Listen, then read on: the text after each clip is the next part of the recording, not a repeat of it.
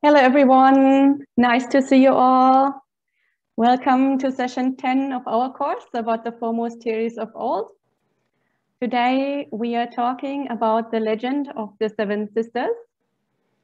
So I hope you all brought a cup of tea because today will be storytelling time, fairy tale time.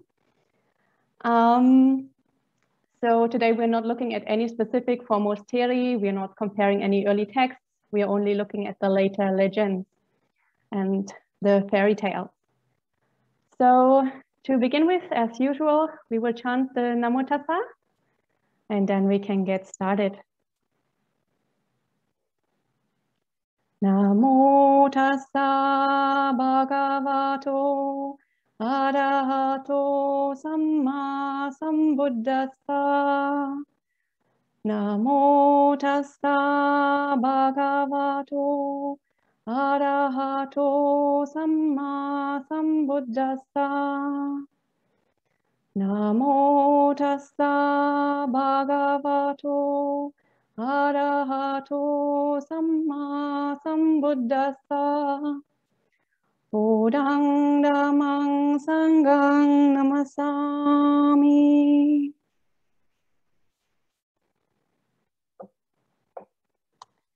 So I will share my screen as usual, and then we can start.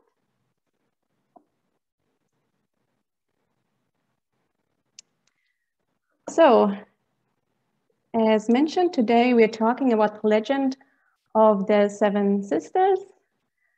And this is a story that is very popular in most, if not all, of the early Buddhist schools. So we have lots and lots of texts about this particular legend.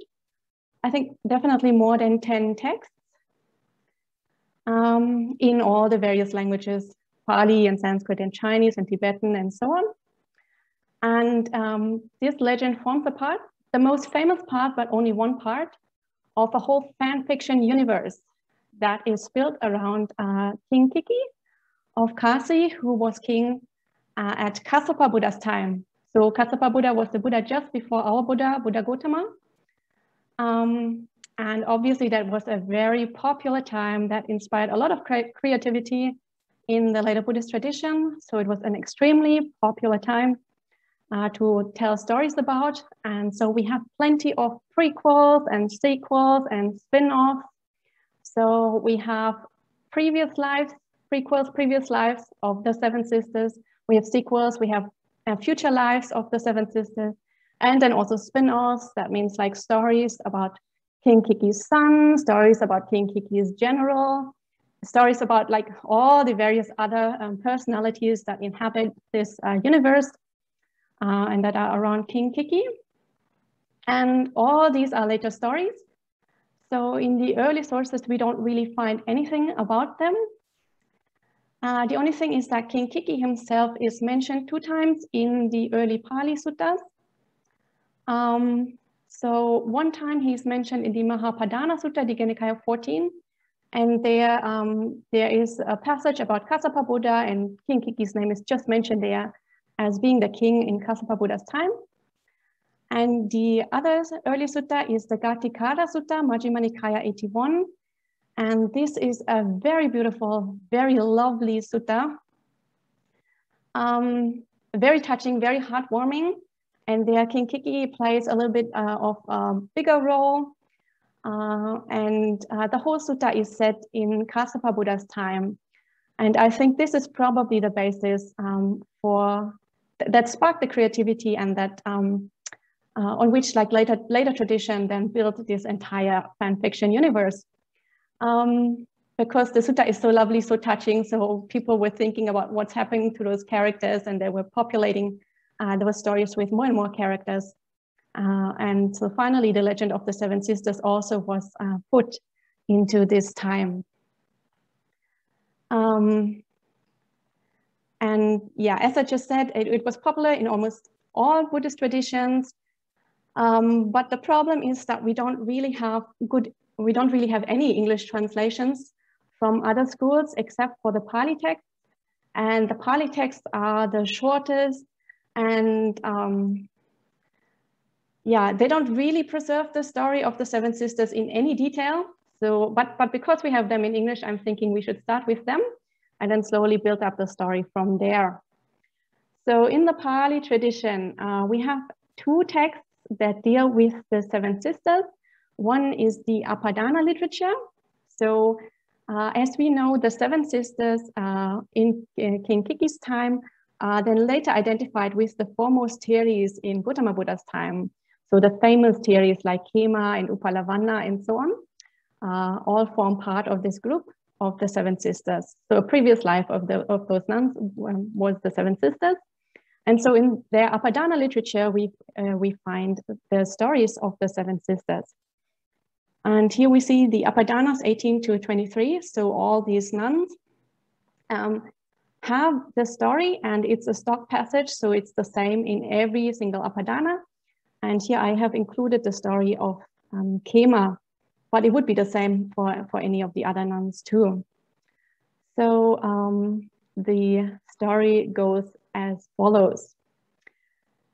In this present lucky eon, Brahma's kinsman, greatly famed one, the Buddha known as Kassapa was born, the best of debaters.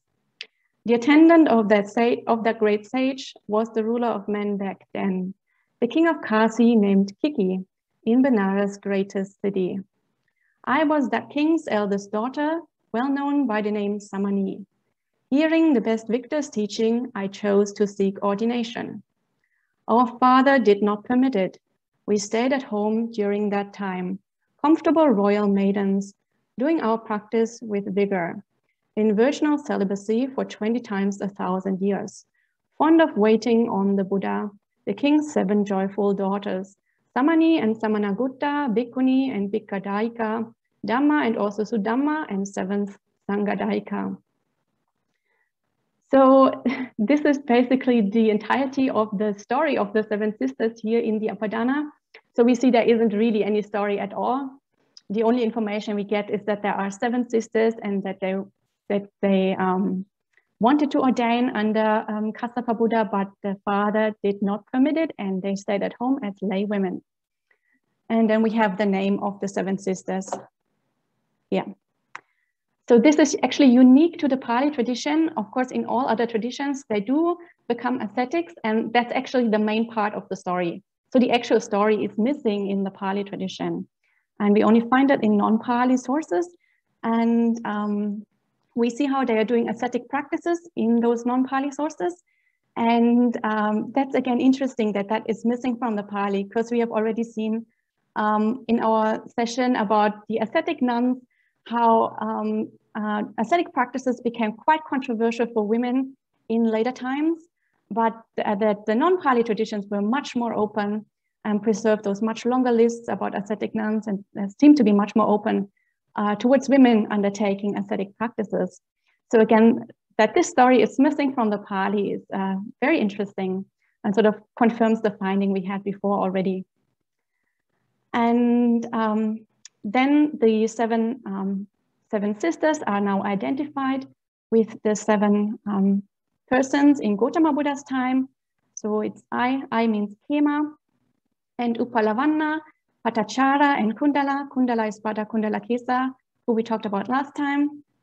Kisa Gautami, who we talked about briefly in our session about the ascetic nuns.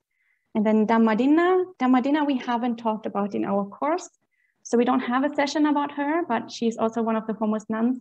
She is foremost in teaching Dhamma. And she has a very beautiful sutta, Majjhima Nikaya 44, the Chula Vidala Sutta. So if you want, you can go and check that out yourself. And then the 7th is Visakha. Visakha obviously is not a nun, she's a laywoman, foremost for supporting the Sangha. So Visakha Migara Mata, pretty famous, probably you've heard about her. And so this is the entirety of the story in the Apadāna, Pali Apadānas. And as I mentioned, there is a second version in the Pali, this time in the Jatakas, in a Jataka called the Vesantara Jataka. And there the story is even shorter, and it's embedded in a much longer story about two sisters. And the story starts at Vipassana Buddha's time, so a long time before Kassapa Buddha, 91 years ago. And their two sisters give gifts to Kassapa Buddha and make an aspiration. And one of the sisters aspires to become the mother of a Buddha, and then later becomes Mahamaya, the Buddha Gautama's mother. And the other one aspires to becoming an arahant. And so she is actually the eldest daughter of King Kiki. And her name is Urachada, and she goes forth and does become an arahant. And at that point, the story of the seven sisters picks up when she becomes an arahant and becomes a bhikkhuni and then enters nirvana. And then the Jataka story tells us that King Kiki had 7 other daughters. And those names were Samani, Samana, the holy sister Kutta, Bhikkhudasika, and Dhamma and Sudhamma. And of the sisters, the 7th Sangadasi. So the names are fairly similar to the Apadāna, but not exactly the same, even though both of these texts are from the Pali tradition. And now they are identified with nuns or with women in Gautama Buddha's time. And there it said, these are Kema, Upalavanna, the 3rd was Patachara, then Gautama, Dhammadina, and 6thly Mahamaya. Mahamaya we haven't seen in the other list with of the Apadānas. And of this band of sisters, the 7th was Visakha. So it's not exactly the same identifications as we have seen just now. So it is quite interesting that not all the texts, as I mentioned, we have a lot of texts that tell the story of the 7 sisters, but not all the texts identify the sisters with nuns or with women in Gautama Buddha's time. Only 3 texts do that. And even in these 3 texts, there is some overlap, but they're not exactly the same. So I've made a little table here with the 3 texts that we have that identify the 7 sisters with women in Gautama Buddha's time. The first one, as we have just seen, is the Pali Apadāna. The second one is the Vesantara Jataka we've also just read. And the third one is a text called the Lokuttara Bhikkhuni Vinaya. This is a Sanskrit text. And we have already mentioned this in our session about the Bhikkhuni Vinaya. And I've mentioned that this is an extremely important text for Bhikkhuni Vinaya studies, but it does also contain Apadānas. And so this story of the 7 sisters is also found there. And we see the 2 Pali lists are fairly similar. So both of them have Kema first, then Upalavanna, then Patachara. Then one text has here Kisa Gautami and the other one has Gautama. This might be the same person. Otherwise, we don't really know who Gautama might refer to. There is no nun really called Gautama. There is also Mahapajapati Gautami, but probably she would have been identified as Mahapajapati if this was referring to her. And then, of course, Dhammadina is the same. And we see that Bhattakundalakesa has been replaced with Mahamaya, so the Buddha's mother. And of course, the Buddha's mother is not a bhikkhuni at all. She's a layperson. She passed away 7 days after the Buddha was born. And then, of course, Visakha, we know, is also not a bhikkhuni. And in the Lokuttara Bhikkhuni Vinaya, there are some similar names and some very different names. So the first nun here is Sukha, in Sanskrit called Sukla. And she is known in the Pali tradition. She has 2 short suttas in the Samyutta Nikaya and a poem in the Therīgāthā. And she also has an Apadāna text. But she's not very popular, and there's not much attention paid to her in the Pali tradition. But in non-Pali traditions, she seems to have been a lot more popular. She's included in the list of foremost nuns for her Dhamma teaching qualities, or for her great compassion. And she also has quite a number of Apadānas, different Apadānas. So there's a lot more information about her, and she seems to have been a lot more popular in the non-Pali traditions.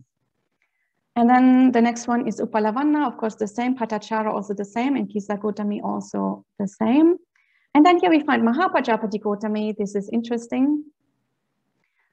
She's not found anywhere in the Pali tradition. One name is missing. And then, of course, Visakha, the laywoman, is again the same.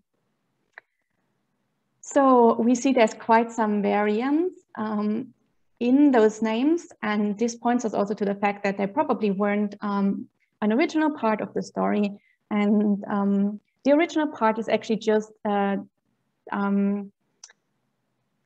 seven sisters in King Kiki's time, Kassapa Buddha's time itself, and all those prequels with the previous lives and the sequels with the life in Gautama Buddha's time are probably have developed over time at a time after the legend of the Seven Sisters was created.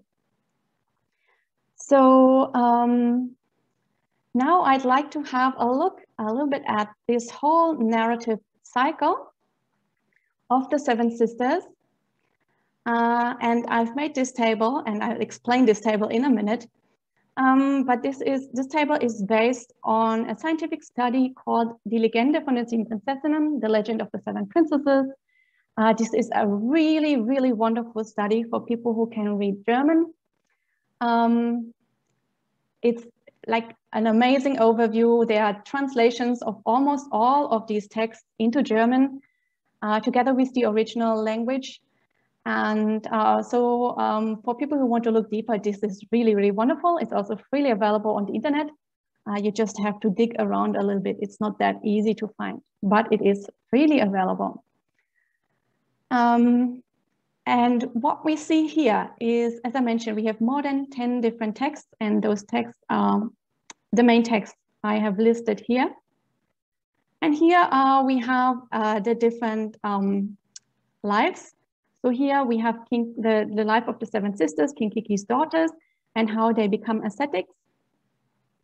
And then the prequels to that, their life as Nagas, which are water dragons, mythological beings, and as clams, and as fishermen's daughters. And then the sequel as the bhikkhunīs under Buddha Gautama. We see that none of the texts actually preserve all the stories. So, like if the text has preserves the story, I've made the rectangle blue, and if it doesn't have the story, I've left it blank. So we see none of the text has the complete narrative cycle. Some of them have the prequels, some of them have the sequels, some of them only have the story of the seven sisters. So we have two texts that preserve the prequels, the Ashoka Apadāna and the Shambhuka Apadāna or Avadana. These are both texts in Sanskrit.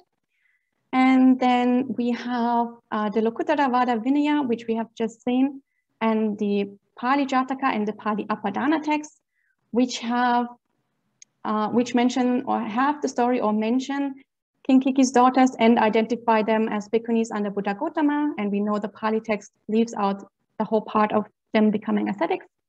And then we have a lot of other texts that only have the story of the seven sisters without any prequels or sequels. So these other texts here are the so-called Turfan fragments. This is a fragmentary text, not a complete text, from an expedition called the Turfan expedition. This is also in Sanskrit. There is another Apadāna text edited or redacted by someone called Gopadatta, and this is the basis for the Tibetan translation. But the Tibetan translation is much enlarged as compared to the Gopadatta version. And then in Chinese, we have two texts. One is the parallel to the Lokuttara Vinaya, so a Vinaya text. And I haven't included it in this table because it's quite similar to the Lokuttara Vinaya text. And then a sutta text called T556. And this text is very interesting because it tells the story of the seven sisters, but it differs quite significantly from other versions. So what we are going to do in a minute is we are going to read this Lokuttara Vinaya version, because that is considered to be the oldest complete version. And sorry. And where it differs, where the Chinese text differs and where the Tibetan text differs, I will point out all the differences. And then finally, we also see that this story was popular not only in Buddhist texts, it was also popular in Hindu texts. So there is a Hindu text called the Katha Sarit Sagara. And in that text, the story of the seven sisters is also included, obviously not with a Buddhist connotation, but the whole idea of King Kiki having 7 daughters and them going forth and becoming ascetics and so on is mentioned in this Hindu text. So clearly, the story was popular even outside Buddhist circles.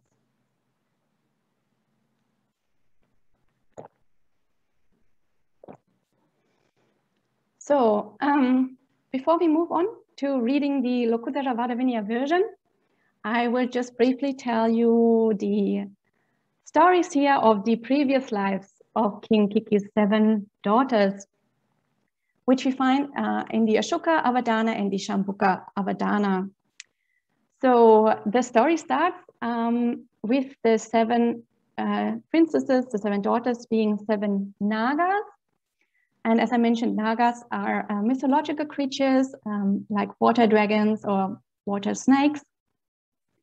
And those 7 Nagas were living in a pond, and there was a group of rishis. So rishis are ancient sages or spiritual figures. And those rishis wanted to do a ceremony at that pond. And because the Nagas were very religious, they wanted to attend the ceremony. So they went there, but because Nagas have poisonous breath, all the rishis fainted and the ceremony was interrupted and they couldn't complete the ceremony. So the rishis were quite upset and they cursed the Nagas. And even though the Nagas were very sorry and they repented, they couldn't remove the curse anymore. So they were reborn as clams or shells at the bottom of that pond.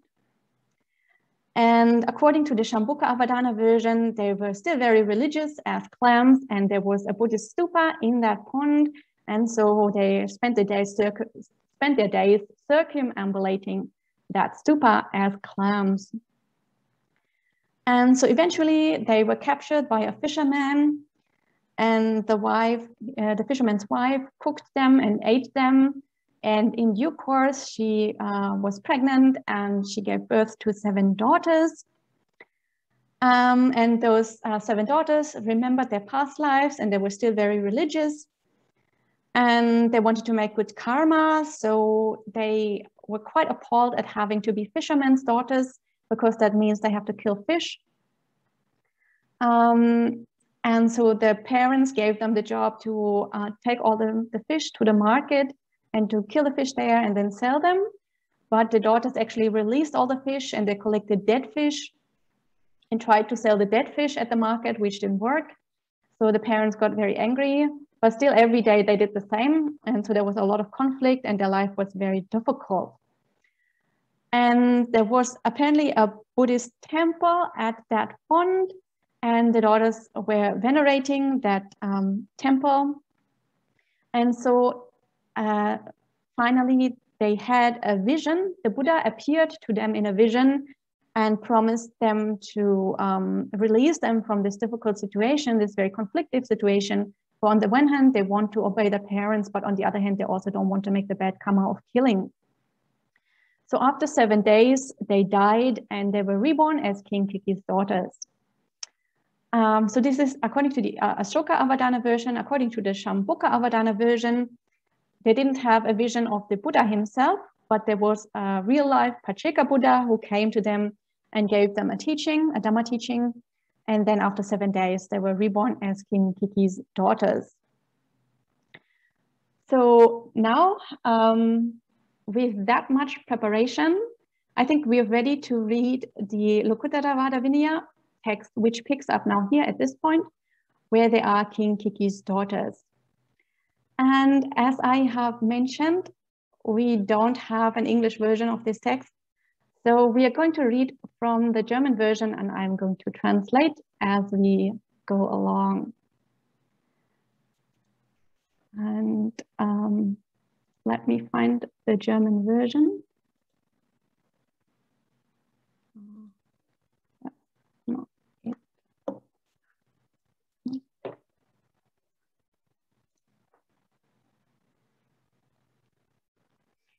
So this story is quite long, 7 pages long, but I think we should have enough time, hopefully, to go through.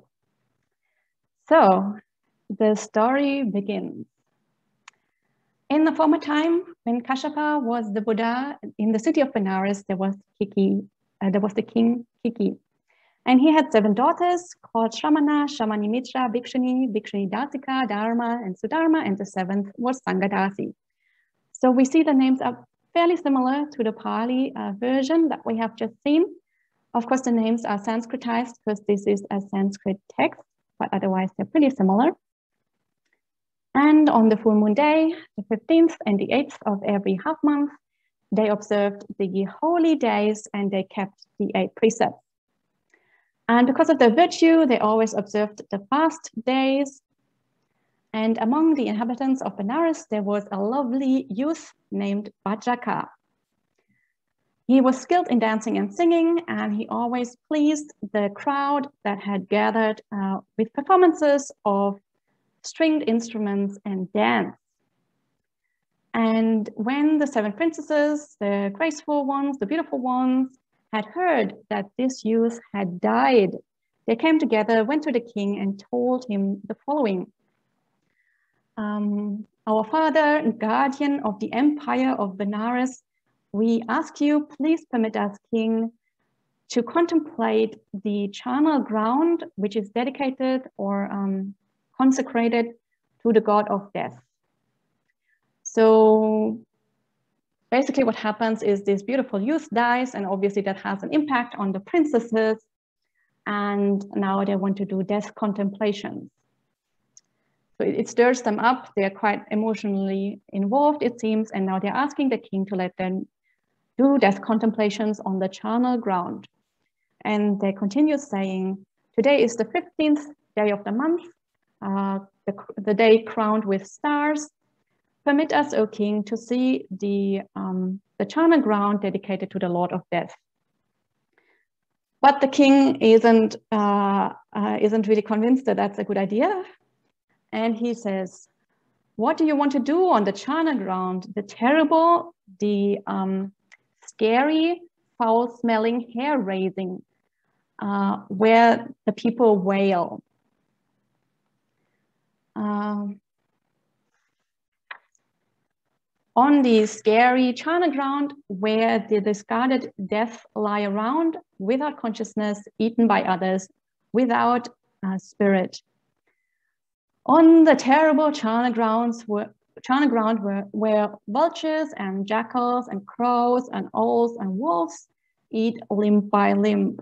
So now he's going through all the terrible aspects of a charnel ground and why that is totally unsuitable for the princesses.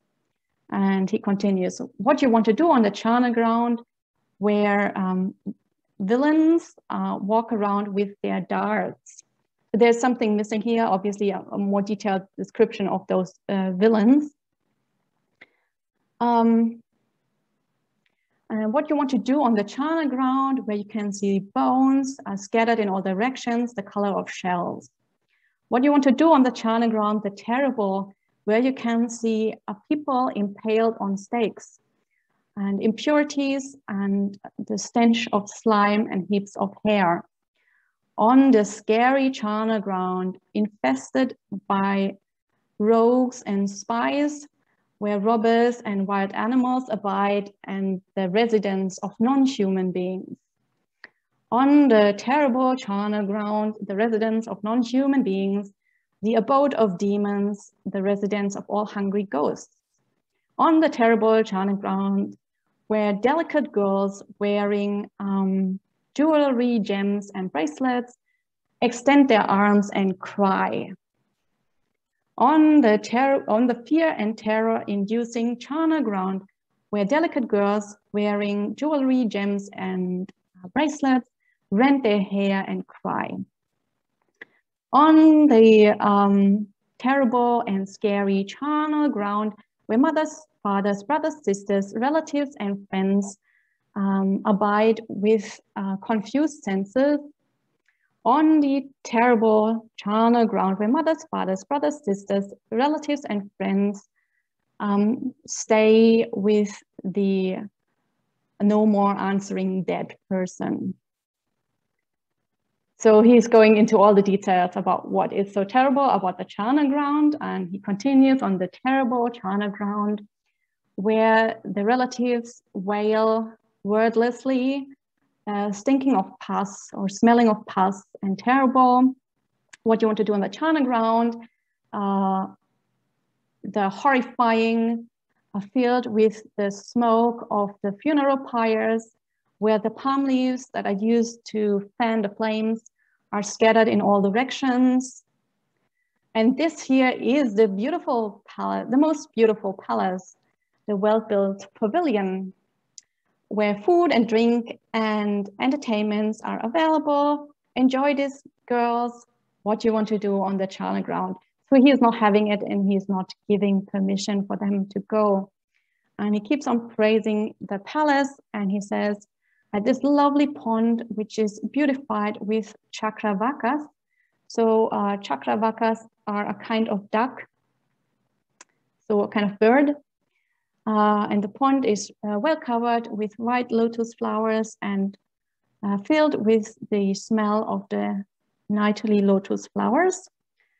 And it's filled with heaps of different kinds of birds and different sounds, and enjoy yourself here, what you want to do on the charnel ground.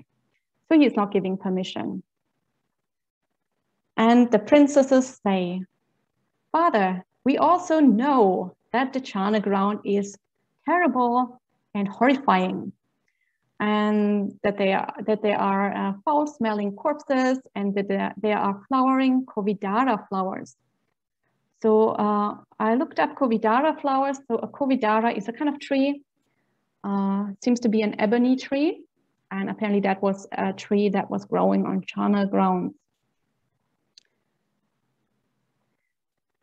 And the princesses continue, but we have to leave the father, and the father has to leave us. In no long time, everything changes, and in no long time, we have to be without each other. So they're pointing out that death is inevitable, and they have to be separated from each other at some point anyway. And apparently that convinces the king, because now the king says, princesses, recognizing suffering is something. Again, there's a gap in the manuscript.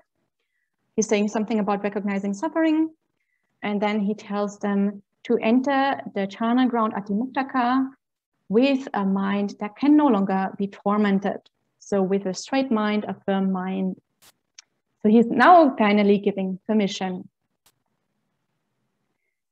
And so when they had received permission from King Kiki, they left the city of Benares, and they all mounted a chariot, and they drove, and they who wanted to contemplate the charnel ground drove away.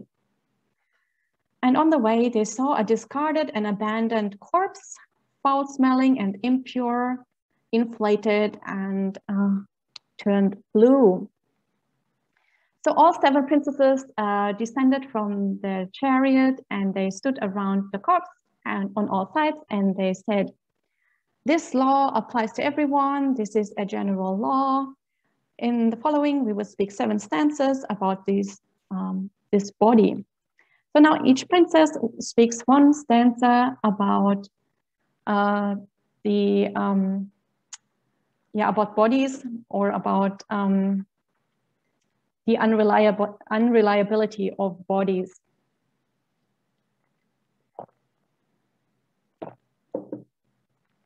And the first one says, this one, or this person, whose body was formerly anointed with sandal paste, who was wearing a white dress and lived as he pleased, who attached importance to beauty and to ancestry, is now being eaten in the middle of the charnel ground.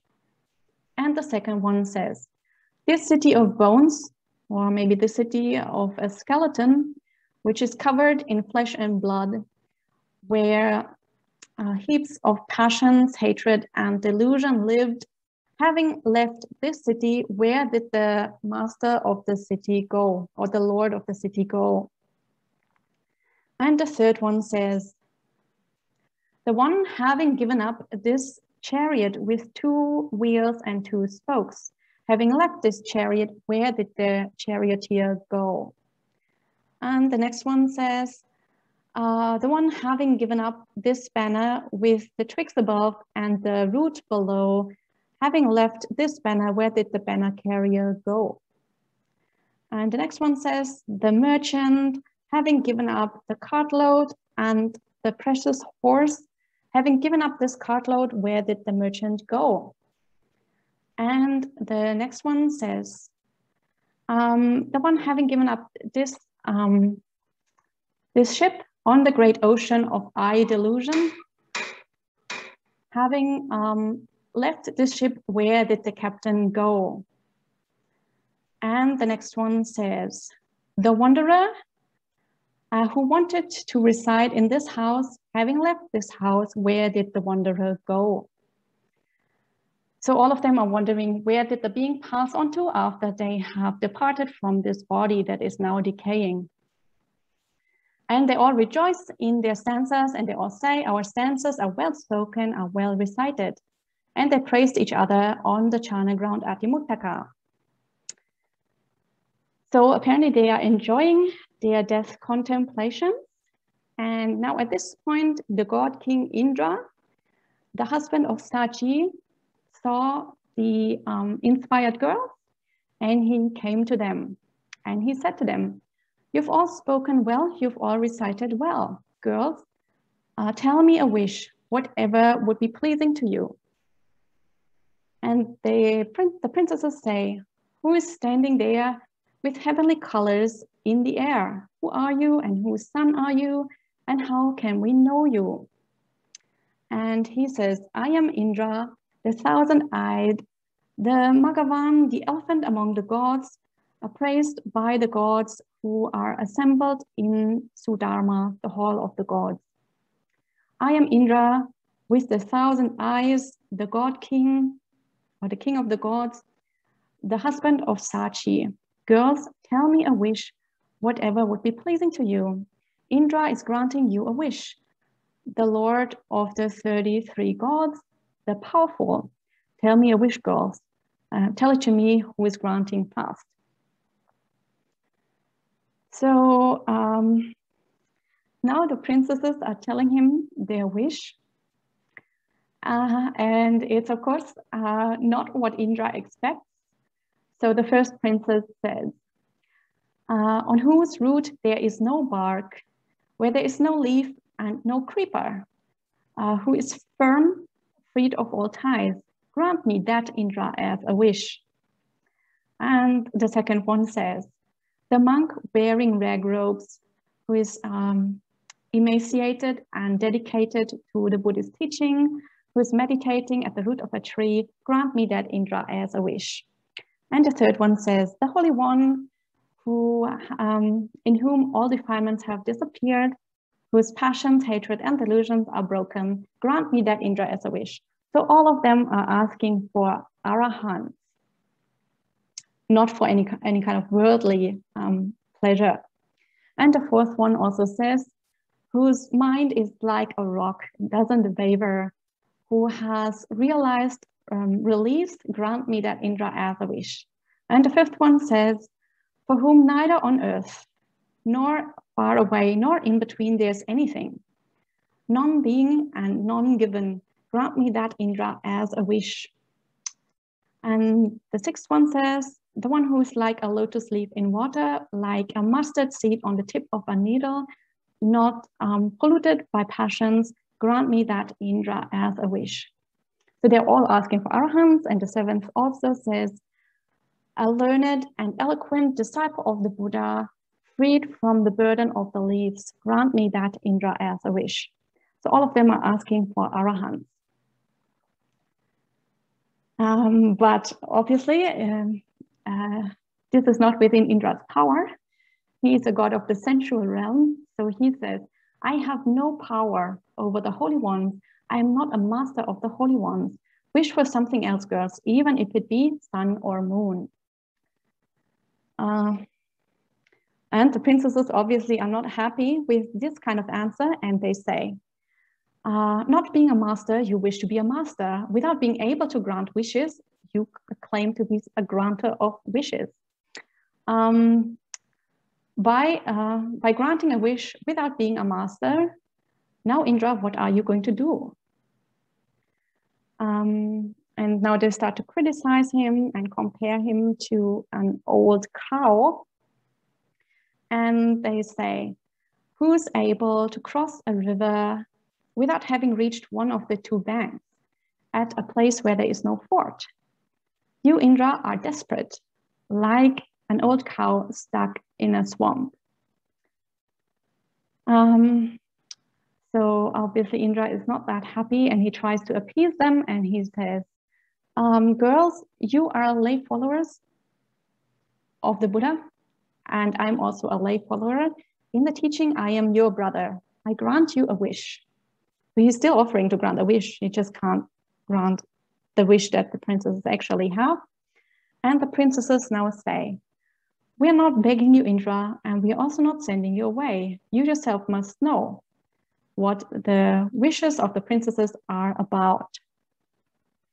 So the princesses refuse to make any other wish, and they kind of lose interest in him, and they're not begging him to grant the wish, and they're also not sending him away, and they just say, well, you yourself must know what this is about.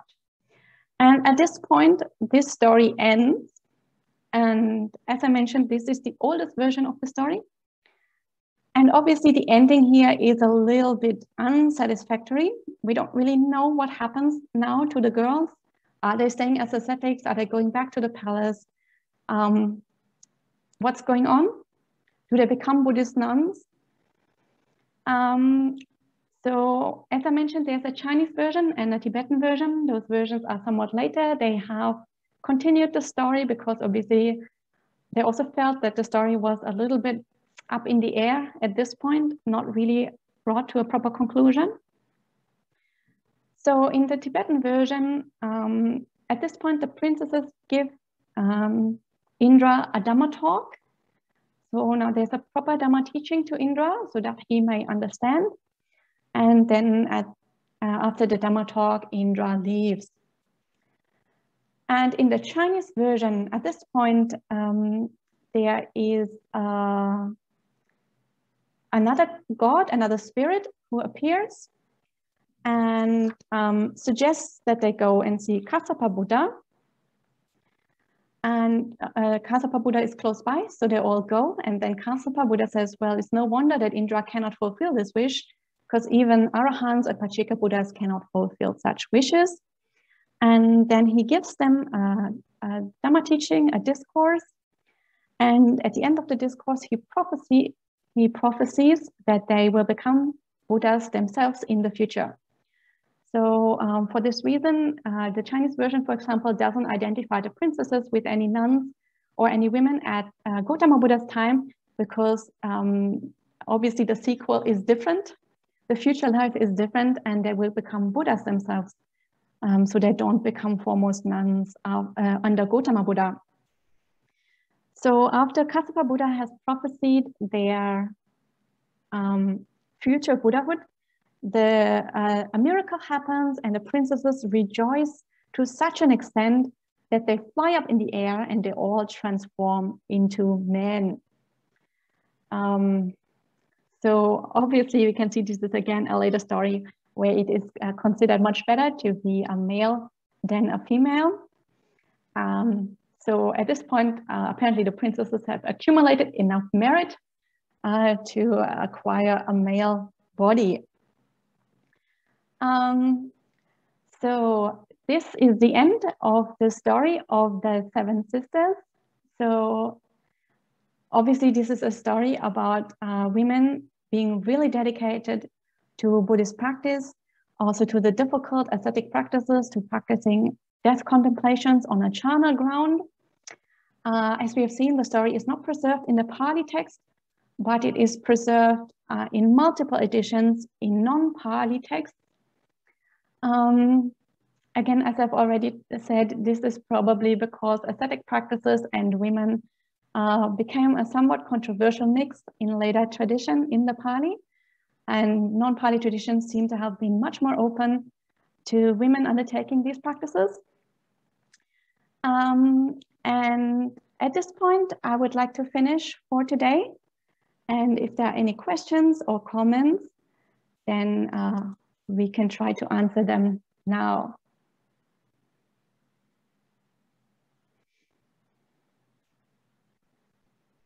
So does anyone have a question or a comment?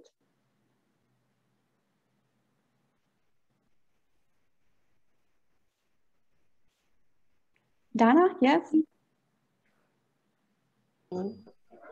Yeah, I'm a bit puzzled about, you know, the Buddha Kassapa. You know, when was he supposed to exist on Earth? You know, these days we know there is evolution, and so it doesn't really make sense from that point of view. So if there is any truth in it, would have been different planet or different planetary system. What do you think? Yeah, obviously this is a lot of speculation, and I also don't have a definite answer to that. Yeah, so I really can't answer your question. Some people think that probably he lived a few centuries before the Buddha. Yeah. So not that much, like not a very long time before the Buddha, but because at that time people, like oral literature wasn't that well developed, so his teaching would have been forgotten quite fast. So since the dispensation would have ended fairly quickly, there was another opportunity for a new Buddha to arise. So that is one possibility, of course, which also explains why sort of the level of civilization that we see in the stories is fairly similar to Gautama Buddha.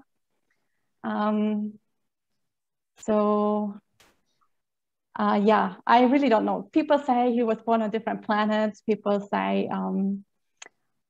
that modern history isn't correct and that previous Buddhas did actually exist in India in prehistoric times, at the times of the dinosaurs and stuff like that.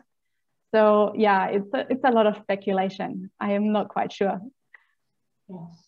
Yeah, I'm not sure either. Yeah. Thank you. Do you know if there are other stories from that part of the world about 7 women working together? I'm not quite sure. That's an interesting question.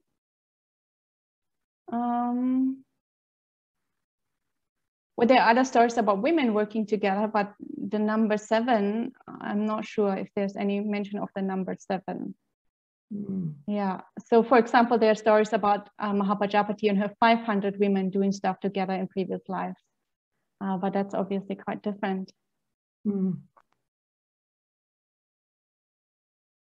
Yeah.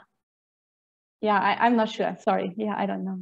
Yeah, because in Australian Aboriginal mythology, there's a very strong line of stories about 7 sisters who are running away from a man that's in love with them, and they end up rushing into the sky and forming the Pleiades as a constellation.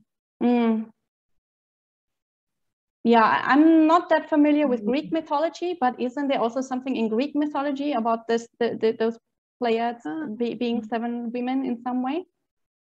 I forget, but it's highly likely, because I mean that's how the constellations got their name mainly, as far as we're concerned in Greece.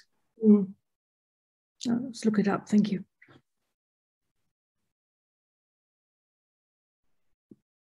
Tracy, yes. Thank you for this. Do people currently tell stories of the Seven Sisters in different Buddhist cultures? Like I am most familiar with the Theravada culture, obviously. And because in Theravada, the story isn't well preserved, as we have seen. I haven't heard the story of the Seven Sisters being retold in any Buddhist circles that I have been to. But it keeps on being mentioned that there is a story of Seven Sisters, but nobody actually tells the story. So for me, actually, it was very interesting to prepare for this course, because finally I get to look into all the non-Buddhist, like the non-Pali sources. And actually, I first studied this this whole legendary like cycle when I was preparing for this course. And when I started to look into all the Sanskrit and Chinese sources and so on. So I'm not familiar with anyone actually teaching these stories in modern times. People teach obviously all the commentarial stories and so on, but because the story isn't properly found in the Pali and commentaries, I haven't heard that particular story being taught much. Which also, I mean, it also shows that we don't even have an English translation of the story. So that shows us that the story really isn't popular. Yeah.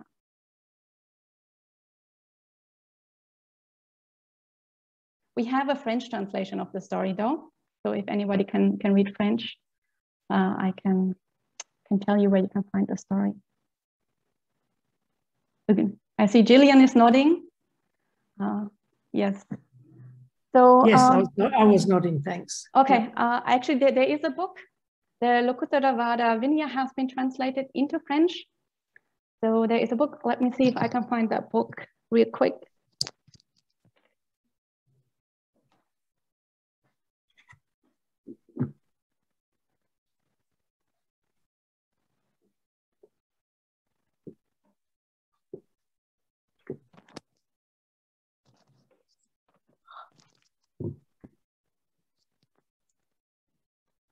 So here is the book, and it's obviously mirror image.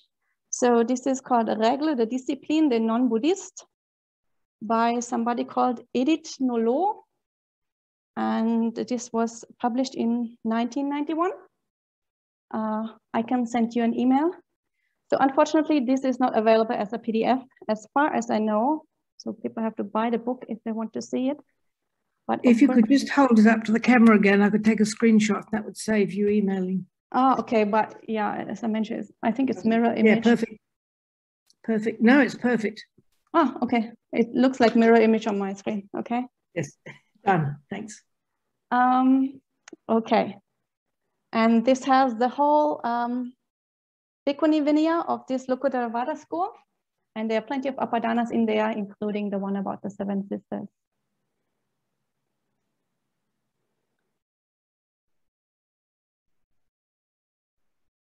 So if there are no other questions, I received an email yesterday from Cindy, and I see Cindy is here also. And she asked if we can do some chanting of Therīgāthā verses, because of obviously the Therīgāthā originally was an oral literature supposed to be recited or chanted. So I have actually uploaded a chanting of the first chapter of the Therīgāthā verses to my channel yesterday evening. So if you like, you can check that out. Unfortunately, the quality isn't very good, and I'm also not a professional chanter, but I've uploaded the first chapter. And if I get around to it, I might upload a few more chapters. We'll see. But yeah, Cindy was asking if we can do a chanting during this course. So next week we are talking about Yasodhara, and Yasodhara does not have a Therīgāthā verse. So that won't be possible, but the week after we are doing Vata Kapilani, and Vata Kapilani does have a verse in the Therīgāthā, so maybe we can do that at the beginning. So for we still have 3 more courses, 3 more sessions in our course. So that will be Yasodhara, and then Vata Kapilani, and then Tulananda as the last one. And Vata Kapilani and Tulananda, obviously they have a story that is very much interlinked with each other. And both of them also have a very interesting connection with Mahakassapa. So Mahakassapa, we know, the guardian of the text, who presided over the first council, and then who seemed to have introduced all these misogynistic tendencies into our text. So having nuns that have close relationships with him will be very, very interesting. So one of them seems to have a good relationship with him. One of them seems to have a very bad relationship with him. And so we're going to explore that more. And I think those two sessions should be really interesting. And of course, we can do that chanting then when we do Batakapilani. So if there are no more questions, then I think we can end for today. And as usual, we will end with 3 sadhus. Please feel free to join me if you'd like.